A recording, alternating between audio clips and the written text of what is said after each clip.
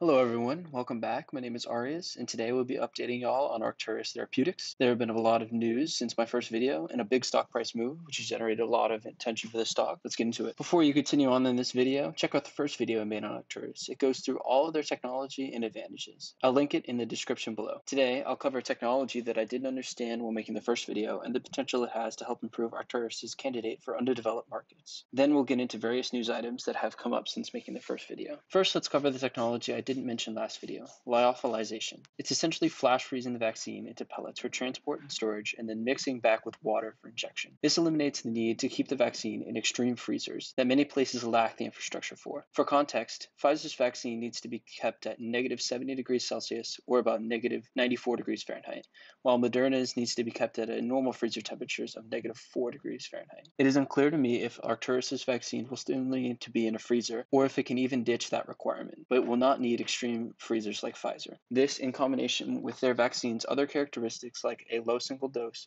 makes Arcturus' candidate the optimal vaccine for less developed countries of the world. Let's talk real quick about the appreciation in stock price in the more recent moves. October 8th is when I posted the first video, and the stock price was at about $50. It appreciated a bit from there before falling off a cliff around earnings. More on that later. It had a straight shot from there at about $35 all the way to the 52-week high of $129, before dropping about 22% yesterday and another 12% today to close at about $89 a share, which is still up 790% for this year. Now, to get into some of their news. The first news to come out since the last video was the mostly positive test results from the phase 1-2 trial of the COVID-19 vaccine. The market reacted sharply to this and moved down about 40% in one day. I think this is because there was confusion about a comment in the press release that was cleared up on the investor call. The vaccine was shown to be well tolerated and generate an immune response increasing at least until day 43. They had signed manufacturing agreements, which is an excellent sign for the immediate availability of the vaccine. Now for the not so good news. In my first video, I presented the possibility of a 1 or 2 microgram dose, which provide huge benefits for manufacturing and cost of the vaccine. Unfortunately, Arcturus has selected a 7.5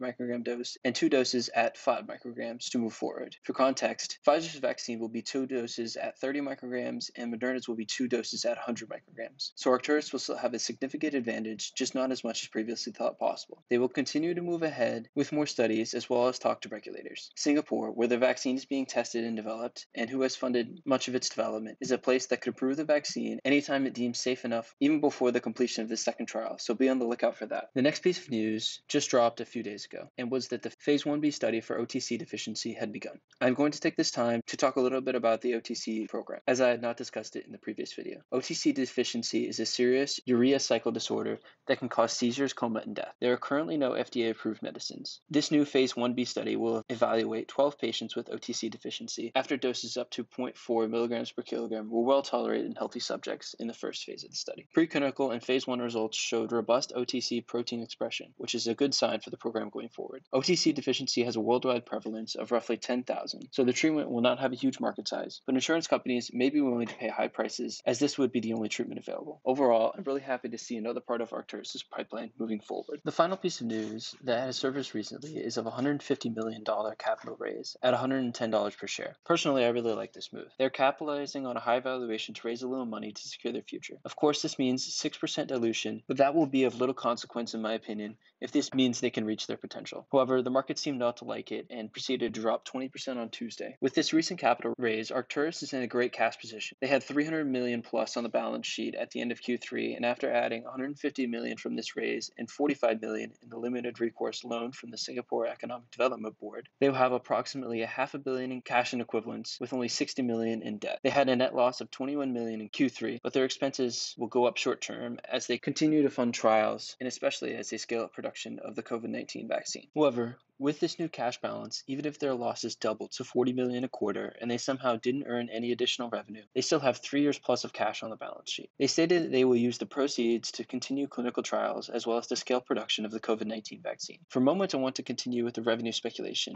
from the first Arcturus episode. I have heard rumors of a price of $70 a dose, which is higher than both Pfizer and Moderna, with a total cost of $40 and $50 per course, respectively. However, Arcturus may think they can offer their vaccine at this elevated price because of the simplified logistics of a one-shot vaccine. On the Q3 conference call, they stated lay the foundation to produce hundreds of millions of doses over the next 18 months. At $70 per dose, they could rake in billions in revenue, and at these revenue numbers, their current valuation will look dirt cheap. Finally, let's sum it all up. Arcturus looks to have a bright future. I've heard rumors that the vaccine will be available in Q1 of 2021, which is not too much behind the big players. They will have huge revenue increases with hundreds of millions of doses coming in the next 18 months. It's also good to see their other programs moving forward with the initial dosing of their OTC deficiency treatment. They also subtly announced their intentions to get into the flu vaccine space, which obviously has a huge total addressable market. This is an investment advice, of course, and you should do your own research, but here are my opinions on whether or not it is worth a buy now after the run-up and where the stock price is headed in the long term. It is up over 100% from where I did most of my buying in the 40s, and I probably will not purchase more unless it falls pretty substantially.